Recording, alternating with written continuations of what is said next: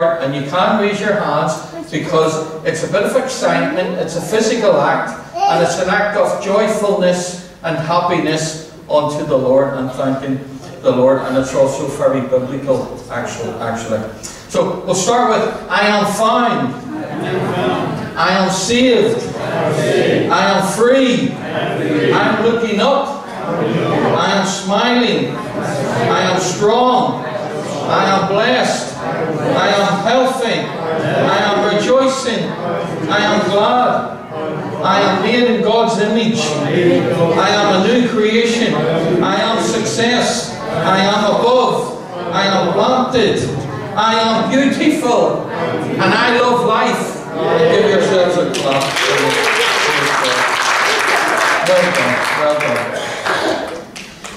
done. You know, Jesus came to give us freedom. He found the lost sheep, so we say, I am found. We're found through Christ. Now, when you're in Christian circles, sometimes you'll go to church and you'll meet Christians, and they make Christianity so painful and so bad, it's like pulling out your own teeth with a pair of pliers, with no anesthetic either. And that's how they picture Christianity. It's always painful, it's grief, and it's sorrows. It's nearly impossible to be happy when you get around Christians like that and actually know where they're coming from. I'm not naive, but it's not the full gospel message of the Bible. Sometimes you meet these people, and sometimes they're even afraid to answer their own front doors. They're afraid to go out and meet strangers. They live in fear quite often. Even if the telephone rings, oh, they're too frightened. Who is it? Might be negative, might be sad news, and they even frightened to answer their own telephone. Jesus came preaching and say, good news. Good news. Come on, you sleep still. Say, good news. Good news. Good news. So we're going to read it. So, Luke 8, verse 1. Soon afterward, he went on through cities and villages, proclaiming and bringing the good news of the kingdom of God, and the 12 were with him. So everywhere Jesus was going, in cities, in towns, anywhere, around houses, he was preaching good news. And the reason I got you to quote good news is because what we're going to look at today is, what did he mean? What did he not mean? What did he mean by good news this morning? She's still here? Yeah. So we're going to hear what is good news. Now, I've had some good news in my life. When I first walked into church, on the first service, I walked into church in Nazarene. I found this beautiful girl you call Claire, who was talking to me, and I striked while the iron was hot. So I'm not as stupid as what I look. Yeah. So when you meet somebody, you strike and you get the woman. Claire is my good news. I've got children. That's good news to have children. It's even better news to have grandchildren. Any grannies and any granddads in here? Ooh, just a wave. Wave. Yeah, it's really, really good news because you can give them back. But that's not my case, but still good news this morning. So, good news could be you buy your own house, which you did. It could be you buy, you create a business and you make money and you employ people, which is what I've done. And my good news could be also, I'm in the ministry. I went and got a degree. People believed in me, saw a gift in me, and gave me this building to preach God's word to the people, to the faithful who are here this morning. And this building's about £2 million if you were to try and build a building like this, roughly. So the value would be about £2 million church building. Not bad for somebody who has come from the streets and has been homeless. God has blessed me with you guys and this ministry. So, what is good news? So, sometimes we've got to watch, also as an introduction, how we speak, what we speak. Do we speak negatively all the time, or most of the time, or do we speak positively most of the time? Do you bring good news to people, or do you bring bad news? How do you sound? Like if you were listening to yourself up here speaking, or to yourself at home, to your family, or friends, or relatives, how would they perceive you speaking? What do you sound like? Have you ever thought of that? Have you ever thought what you look like? These are all gorgeous, by the way, here. All look really, really good. But have you really thought, how do you look and how do you sound to other people? So that's called awareness. We'll have to be aware of how we look, how we sound, and how we want other people to be affected by us as well in life. Because as Christians, we're meant to influence people for good.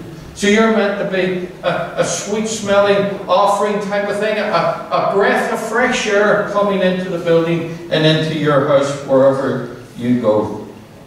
Now, if we always say, right, I'll just give you a few examples. If I always say, you know what, life is really hard. Life is really tough. You know, I'm downtrodden. Life is full of pain. I'm depressed. I don't think any good thing happens to me. God never gives me any good breaks. Yeah, I'm always in bad health, and I'm always, you know, talking about, you know, the weather. Isn't the weather really terrible? It's really, really bad. What about politics? Whoa, whoa! Don't go there with politics at the minute.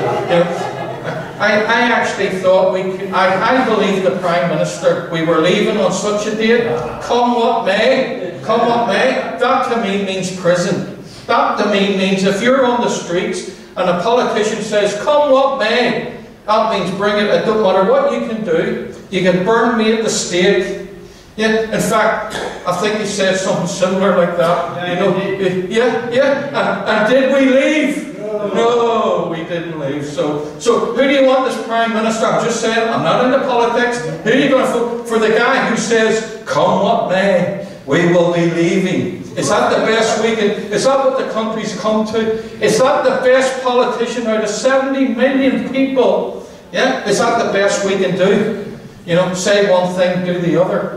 Yeah? So anyway, so that's me off my box here, soapbox. Because I don't know who to vote for. And I do vote. But who do you vote for? So politics is actually a mess. But so we're talking about things like that get you really down. I'm not defeated, and I'm not bitter. Doesn't matter to me if he says one thing and does another. If the economy is up or low, you win some and you lose some. Doesn't matter. You know, it's probably up at the minute. Yeah, somebody said. So they're always talking about trials, pressures. They're stressed out, they're worried, and they're negative. And they're always sad, and they're always broken-hearted. They're always in bad health, and they'll let you know about their grief and their pain straight as soon as you go for a cup of tea with them or a cup of coffee. Yeah. Now, I painted a black picture. Some people are actually like that.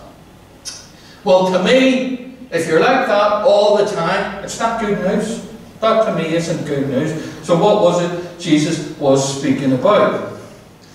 Jesus was speaking about good news that triumphs over the curse of religion. That is one thing he was saying. Because the bad news of religion, they teach you that if you tick all the boxes, if you're really well behaved and you do everything that we say, yeah, that God will love you then. The problem with that religion is that when are you good? When is good enough? Yeah. How do you know when God really loves you? Do you have to walk? Do you have to kneel on broken glass? Do you have to cry at the altar every Sunday? I know people that are very, very sad, but they'll pray at the altar every single Sunday. There'll be churches today where the same old people will come up crying and they'll get the hankies out at the altar and they'll do the same thing next week. So they never feel that God loves them, that God loves them just the way they are. They never feel that God's blessing and God's favour is on their life. They're always trying to work their way to God for redemption and for salvation. And as an example, they'll come up and they'll do the same thing each and every week. So that's not good news. If you're doing that, it is not. It's the curse of religion. And the only time Jesus was really negative was against the religious leaders. He was actually he was negative in a positive way. Hypocrites, vipers, whitewashed tombs. You're off your father, the devil. They were false religious leaders. You put all the rules on people, but you don't lift a finger to help them. You don't do it yourself. You are hypocrites. So he called a lot of people hypocrites. This is the curse of religion. And if you look around the world, look at any religion, most of them, look at Islam. Yeah, Islam. They say they're a religion of peace. Same as Christianity. Because Christianity isn't always good. And Islam, but within Islam, the fight, there's sects within, just like Christianity, and the fight against themselves. The bomb other mosques for different sects of Islam, a different brand of Islam, the bomb and the massacre. And they massacre kids and children, they behead you, they'll cut your hands off you, and they kill and they judge, all in the name of religion, Islam. Yeah, so you could, same with Christianity, it is the same with Christianity. There's a lot, I come from Northern Ireland, I know the curse of religion from Northern Ireland. You got the Protestants, first the Catholics, but we're all say we're Christian. We all believe in the Bible, Christians and Catholics, we all believe in the Word of God. But look at the curse it's did in Northern Ireland, where we used it. It's when you use it for negativity. You use it to kill people, to bomb people, to judge people, and to fight people. Just like Northern Ireland. So I actually know a little bit about that. And the false teachers.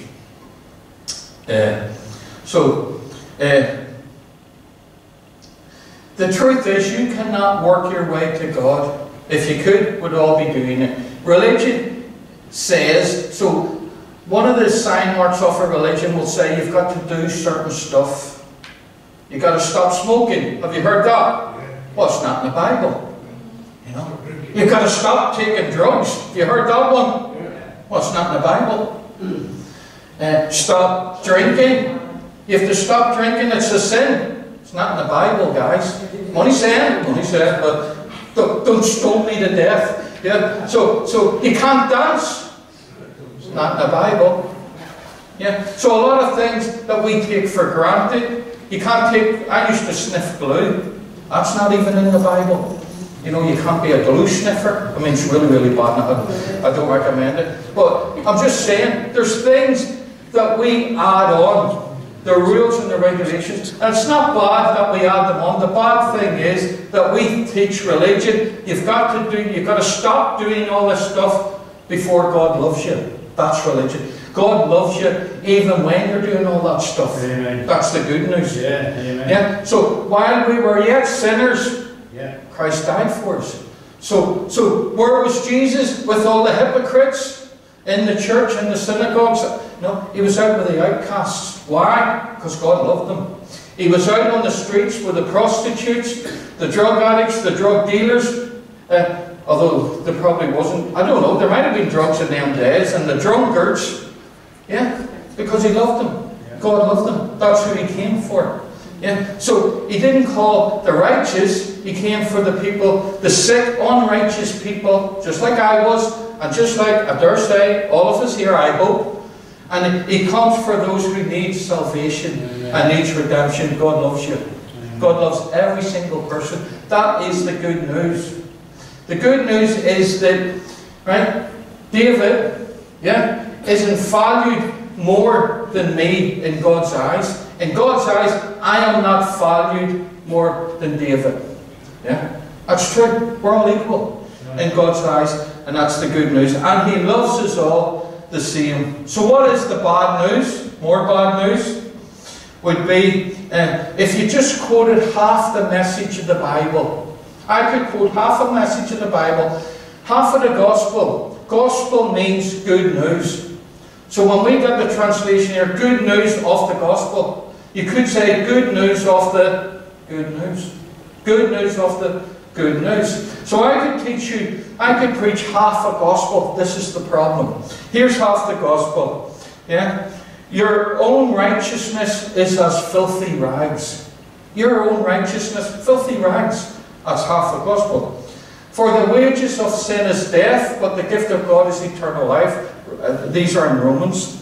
Yeah? So that's still only half the gospel, because that's telling you your own righteousness as filthy rags, and the wages of sin is death. Now, if I was to stop there, you would feel guilty. you would feel condemned, and you would go out of the church feeling, well, you know, everything I do is filthy and I'm like rags here, and God doesn't love me. That's only half of the gospel. That would be bad news. Say bad news. That's bad news. That's bad, really bad news if you stop there. So Jesus talked about the enemy coming, and the enemy wants to blind you. He wants you to just stop there. He wants to blind you, and he doesn't want you to know that you've got God's favour upon your life. That God wants to bless you, and God has a really good plan to go with the good news that He's preaching. He don't want you to know that. And so this is what happens in church. And religious people want to quote the Bible, the Old Testament. You'll hear them quoting Ecclesiastes. There's nothing good under the sun. Woe is me, all is evil. Right? And they'll quote right up to Jesus. Happy are these who mourn. You got to mourn if you want to be happy. Yeah. So they'll quote Jesus saying, blessed are them who are mournful. You'll hear that.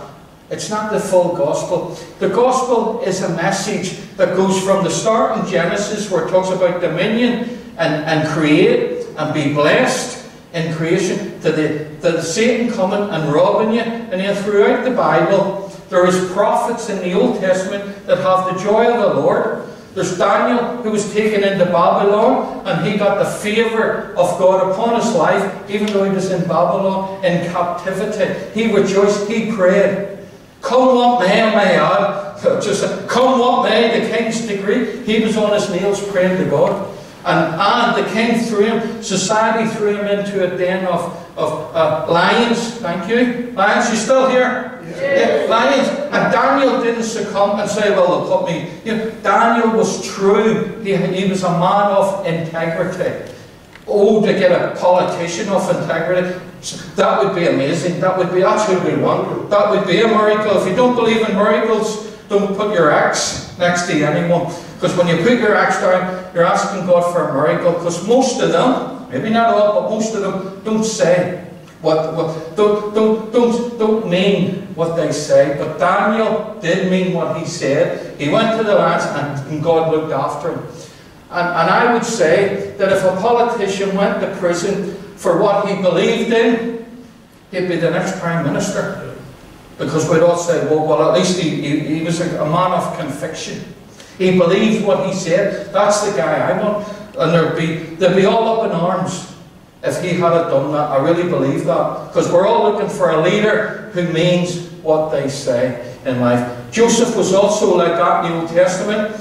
And even though bad things happened to Joseph, he didn't get negative. He didn't get all depressed. He didn't become a victim. He praised God. And he realized that what the enemy meant for harm, God can use for good. So when he went into Potiphar's house and he was accused, and when he was in prison, he still helped people. And God promoted him to the second to Pharaoh in Egypt. And he actually rescued God's people, as we know. And the Egyptians could not hold on to the holy people of God. Just like today with Satan. Satan can't hold you. And that's where you can become blind and deaf. If you believe and you're hearing Satan can conquer you, Satan cannot conquer you.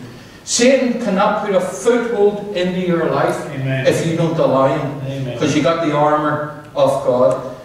So up until the crucifixion, in fact, up until Pentecost, people did live in fear. Even the disciples. And they were negative. Even the disciples were negative. But here's the story of God. After Pentecost, after the Holy Spirit empowers the people in the upper room, they went out the next day and they looked like they were drunk. They were so happy. They were dancing. People were saying, hey, it's not the hour to go and get drunk. It's early in the morning. So being a Christian, the power gives you the joy, the new life, new creation. Christ lives in you. He fills you with the power of the Holy Spirit in your life. You can rejoice. Amen. So that doesn't mean all circumstances are going to be good. Listen to me, it doesn't mean that. The Apostle Paul had all sorts of stuff happen to the Apostle Paul. He was thrown in dungeon. He was thrown with shackles. He was in the deepest dungeon of a prison. There was rats there was cockroaches, and Apostle Paul and Silas praised the Lord with joy in their heart. The Apostle Paul says in Philippians, rejoice. And again, I say, rejoice. That's the Christian church. That's the message of the gospel.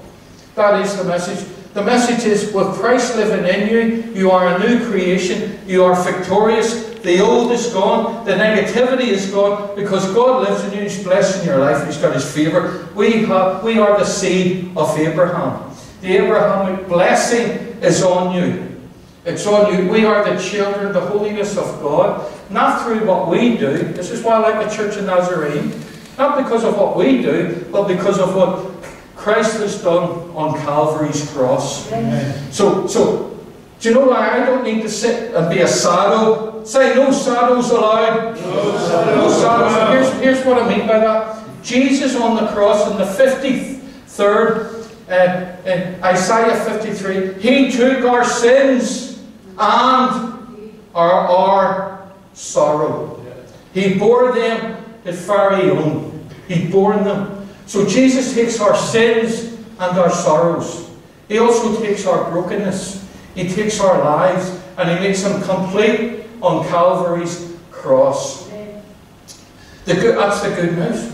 So in church, there shouldn't be any sad Christians that can come in sad. They can be sad for a while, but you'll get it. When you get the Holy Spirit's power in your life, you are victorious. Amen. You are rejoicing, and again I say rejoice. The joy of the Lord is your strength. So in the Old Testament, there are people who are joyful, they're happy.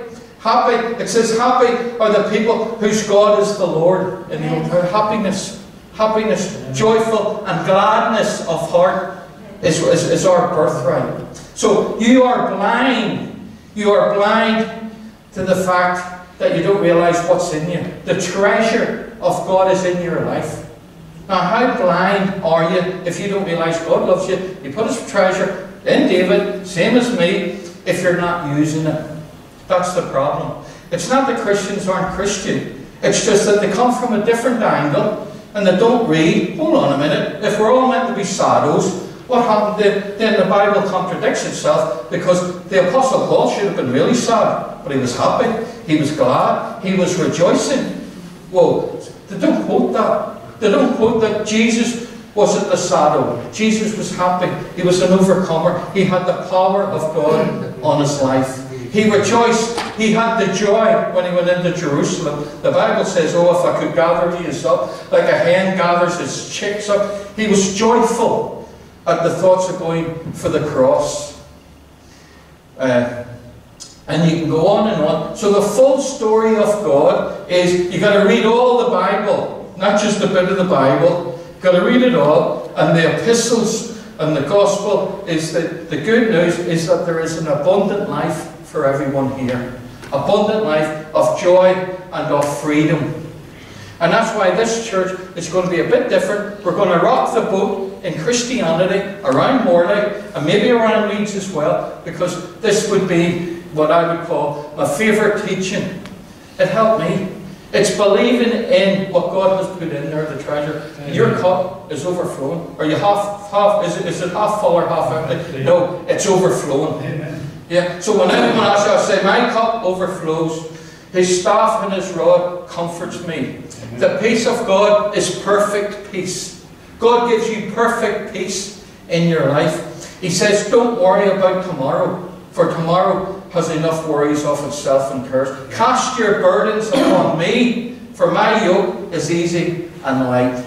How many times does He have to say it in the Bible? Where did we go wrong? I'll tell you where we went wrong. So why aren't we all Mexican waving in every church and rejoicing? I'll tell you where we went wrong. We listened to the curse of religion.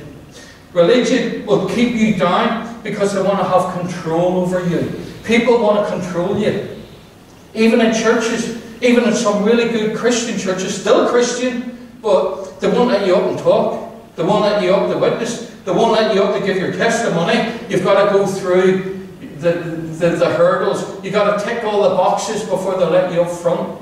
You have to meet their criteria. So you have to be on probation. When you go to churches, you're on probation for 3 years. Because you don't get up here, you don't touch the Word of God until you're 3 years in this church. We don't baptize you until you go through all the courses. Have you ever seen churches like that? Yeah. You have to go through the courses. I baptize anyone, because that's not biblical. Right away, as soon as people desired to be baptized and they had the evidence that they give their hearts to God, you get baptized. Amen. You get baptized straight away. They were baptized, and God filled them with the Holy Spirit and baptized them with the Holy Spirit as evidence that they have received the Holy Spirit of God in their life, that empowers them, that frees them up. You start talking different. When you get the Spirit of God, I look totally different now than when I was a criminal, than when I was in prison not knowing God, than when I was on the streets, than the first day I walked into church. You see, that's God's favour on your life. So I'm not saying everyone is going to have mega wealth. I'm not saying that. I'm better than what I was. I'm more richer now. I've got money in the bank that I didn't have there. My health is brilliant. It don't matter what the doctor said. I mean, if you ask my doctor would say that guy's going to die any minute. That guy should not be up there. High blood pressure, SD, heart problem, where my heart doesn't get the full oxygen in it when it in between the beats. Yeah, so I've got that. Got that. I'm on the verge of diabetes. See, right? So what? I feel absolutely brilliant. So if I listen to the doctor, right? You didn't know. A lot of you probably didn't know that about me, but I've got to give him a testimony to God's grace and God's mercy in my life. Yeah. So we've got our grandson. How's that going to affect my health? We might even be getting the new baby. Might be coming to us as well. We might have to bring up the new baby. So we'll have a real baby Jesus. Let's look in the positive side for Christmas. We'll have a real baby Jesus. Yeah, praise the Lord. I'm 56 years of age, and I've got a new baby. Wow, I'm so blessed and so happy. And God's going to make the baby sleep all night through. Didn't tell you that, but yeah, so I get to sleep as well. Yeah. So it's how you look on life. How do you look on life? Yeah. If you look on life that I'm saved, Christ lives in me, God has a plan for my life. All I have to do is aim for happiness, aim for joy. I don't always do it, but our aim and our target is that our joy is inside. The treasure of the Lord is inside our hearts, not in circumstances out here. The enemy and religion will tell you they don't like you. That church, you've not done probation in that church, you've got to do another 3 years before you get up here. I will never teach that. You get up here next week if you want. I don't teach it, because it's not in the Bible, it's religion. Yeah? And thank God the Church of Nazarene never did that with me. They let me up straight away, and it did make a mess of things as well, but that's okay. That's okay. You can make a mess and be up here. God still loves you, and we still love you. That's a family, and that's church. It doesn't mean, you have to just come up and be yourself. We'll try to help you, but we'll still love you if you mess up here. That's good news. So it's all about the good news here. You excited? Yeah. I've went way off my notes here, by the way. Way off.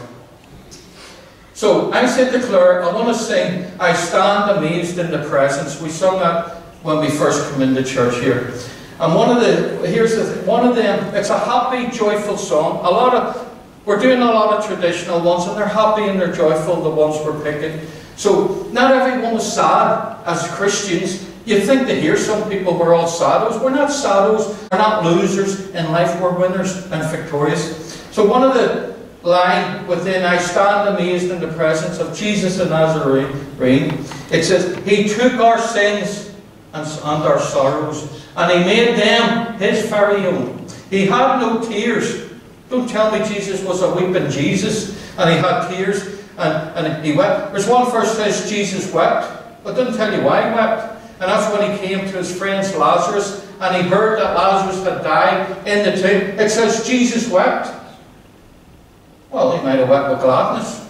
He might have wept with happiness. Have you ever been so happy that you actually cried tears? Yeah. And I'll tell you what my version on that is. You'll not hear this in any church in the world. It's just my version. Yeah, my version is Jesus knew he was going to resurrect him. Yeah. Jesus knew that he had eternal life in him. So why would Jesus weep with sorrow? He took our sorrows. He was weeping with joy. Put that in your pipe and smoke it for some Christians. Yeah, but compassion. He was laughing because he knew the enemy, the devil, was defeated, and the devil wasn't going to keep Lazarus in the tomb. Amen. Now, if I had that power and that knowledge, I would be laughing. Yeah. I would be laughing at them. And sometimes in churches, when you get the full joy and the happiness and the joy of the Lord, you'll be laughing at people. You'll be going, if they only knew. Yeah. If they only knew who I am. And Jesus must have been. Sometimes maybe Jesus was just human and he just laughs at people. And he just thought, oh, you have a lot to learn. Like laughing in a good way. Happy. You know, I'm going to raise people from the tomb. Lazarus isn't dead. He's only sleeping. Yeah? The little girl isn't dead. Only sleeping. See, when you know what God knows and you know what Jesus knows and you know and you believe in miracles, it's like they're only sleeping. Well, they're as dead as old. He's dead 4 days. He stinks. Yeah, he's only sleeping. As far as I'm concerned, my faith, Lazarus is asleep. Come forth, Lazarus. And Lazarus comes forth. Get up out of that dead bed. And the dead are raised to life. People were taking a casket down the road. A widow, her only son. And Jesus went over and he leaned on it and tapped it, you know. And the boy comes alive. And he raises the boy from the casket. How awesome. Now that power is in you. Now, we don't release it the same Jesus did. I know that. Right? But our target should be, the aim should be same as Jesus. What would Jesus do? Yeah. Who are you? What's your identity? My identity now isn't spiritually George McMullan. That used to be me. My identity is Jesus. Christ lives in me. So we are all Jesus. Spiritually speaking, not weird. We're all Jesus. And when you start to realize that you've got the authority to stop Satan, to dance on the vipers. Who's the vipers? Well, Jesus said the snakes. He called the religious leaders vipers. What's a viper? It's a snake. You shall dance. You shall tread on them. So you should have your boots, your boots, yeah, and you should be able to tread on scorpions and on vipers, religious people. Because religion will kill you, and it will keep you down, and it will keep you sad. But when you come into the fullness of joy and salvation and redemption, that it was done for us on the cross. Jesus died on the cross for us completely and said, it is finished. Amen. It's finished. Then we show our good works. Then in appreciation, Christ in me. Of course I'm going to help the homeless. Of course I'm going to give water to the thirsty. Of course I'm going to buy buns next Sunday because I'll go to missions and it'll help people. Of course. You know, you can take my clothes if you need them. You can take my new car. Because it's not much clothes anyway. Take my new car. You take my car. You see, when you know that stuff, the good news, material things really, really want to put. People have lost their houses in a flood recently. They're all sad, aren't they? And you say, yeah, Paul, I've got empathy. What's the word? Empathy. Empathy. I've got empathy for them. Yeah, I'm human. I say, there go I, but for the grace of God. Yeah, because we can all end up like that. However, we have the capacity within us to rejoice. It's only a house. Jesus could come tonight.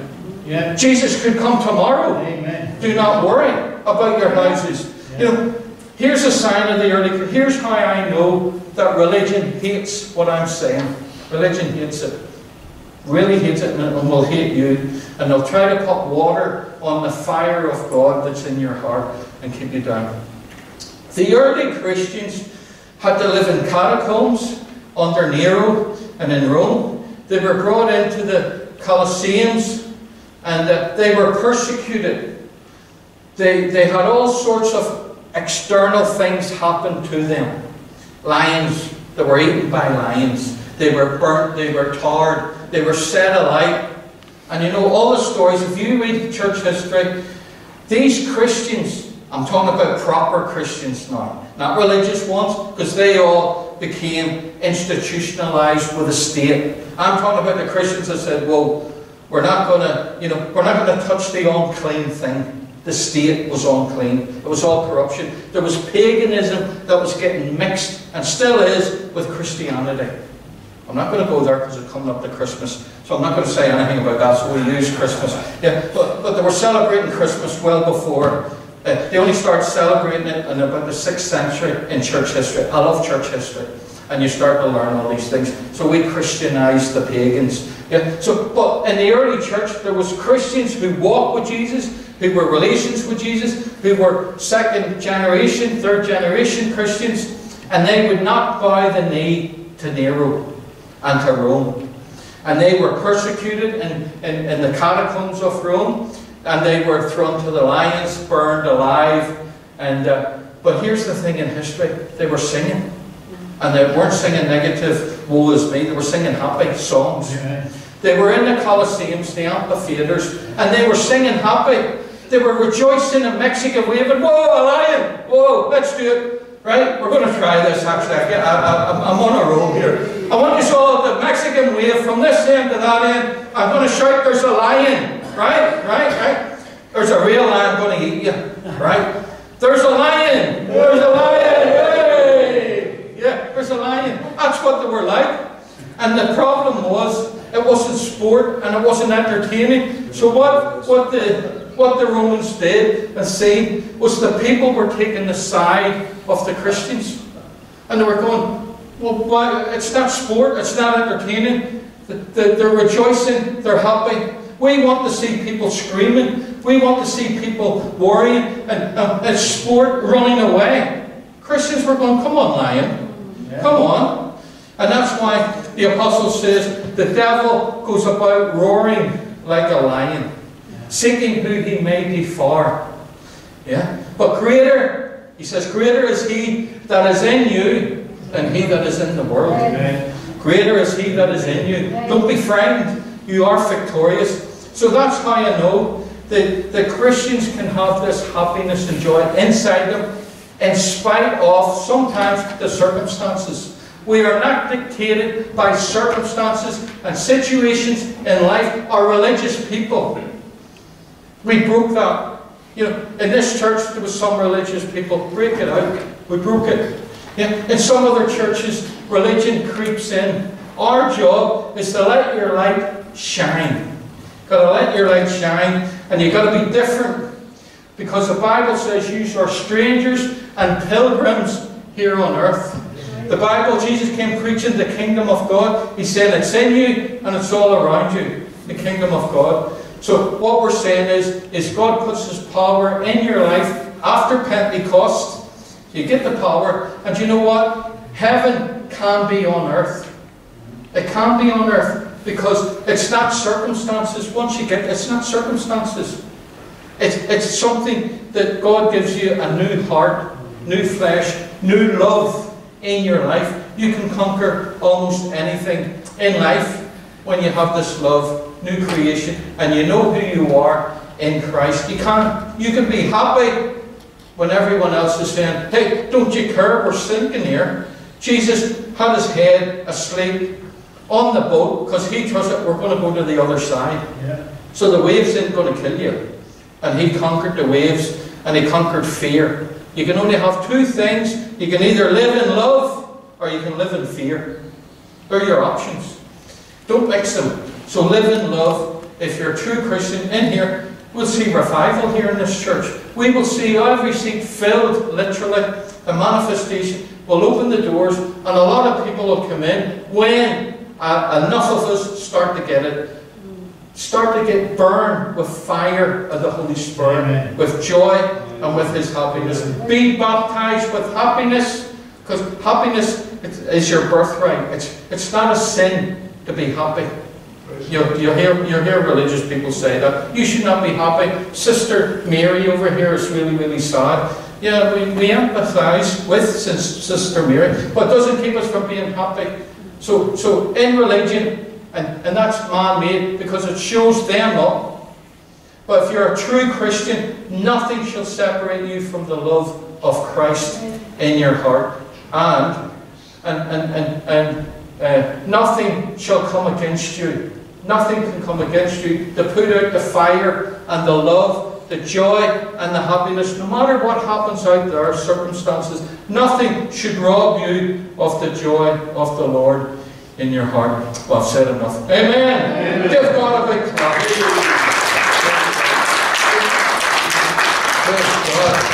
Thank you, Jesus. Now we're going to go out, we're going to have tea and coffee. Tea and coffee, we're going to eat buns. Somebody's birthday, we're going to sing happy birthday. So be blessed. Father, bless everyone here.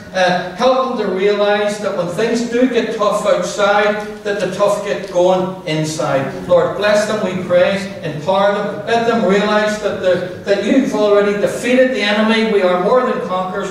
And that your joy and your love, your happiness, we can sing in our hearts. Our hearts ring with a melody. Lord God, every day your mercies are new. And we thank you, Jesus. Thank you, Father God, in Jesus' name. Bless us all. Keep us safe. And we just thank you for the good news of the gospel, because it is really, truly good news. Thank you in Jesus' name. Amen. Amen. Give God another clap. And then do like Jesus do. Spread the good news every town, every village, every city. Good news of the gospel. Amen.